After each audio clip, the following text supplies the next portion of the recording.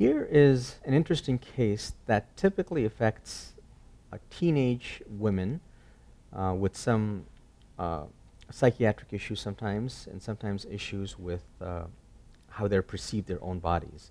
And this is a great case of anorexia nervosa. For this case, I've actually given you the parameters on the left-hand side. If you look at this, this is labeled as a sagittal stir, and this one is labeled as a sagittal T1. When we look at T1 weighted images, what do we typically expect the marrow to look like on that sequence? Well, at this age, this is a teenager, she should have complete replacement of her marrow with a fatty marrow. There should be very little hematic poetic marrow in the metaphysis and maybe a little bit in the tarsal bones. And here, fat should be nice and white, sort of like the fat you see over here. And this is white, but it's sort of a grayish white. It's not as white as it should be. You do see a little hematopoietic marrow over here, but it's not as white as we expect.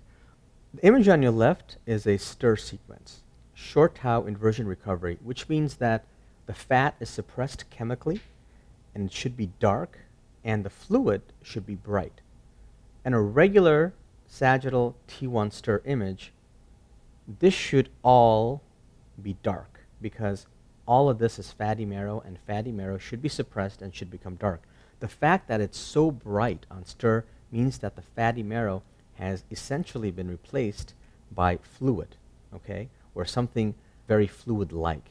So some people have termed this as gelatinous transformation of the marrow, and some people just say there's a lot of fluid edema, whatever, in here. And if you also look, the patient has very, very little subcutaneous fat, right? So it's affecting fat not also in the marrow, but also in the peri-joint space, in the subcutaneous tissue, deeper soft tissue.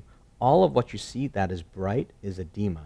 So that is what anorexia nervosa looks like. It causes this gelatinous transformation of the marrow, and it can be easily missed if you're not looking at your parameters. The sagittal stir, again, should be nice and dark, but here it's so bright.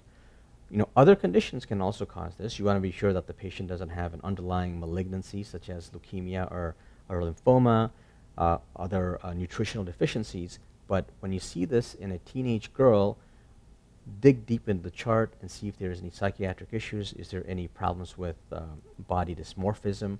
And hopefully what you look at can help you come up with the right diagnosis.